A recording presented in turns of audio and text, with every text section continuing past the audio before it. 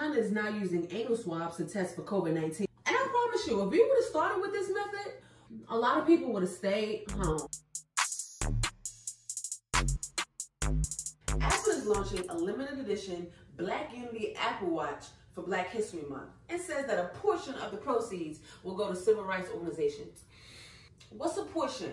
I need to see the splits. Joe Exotic is in prison and is learning nothing. First he tried to get Trump to pardon him, and now he's trying to get Biden. You can't be hopping from gang to gang. You're not Birdman and Weezy. Remember years ago when Kim K got robbed in that hotel in France? Apparently one of the robbers is releasing a tell-all book. It says that Kim K tried to call 911 for the cops instead of 112, the number for the cops in France.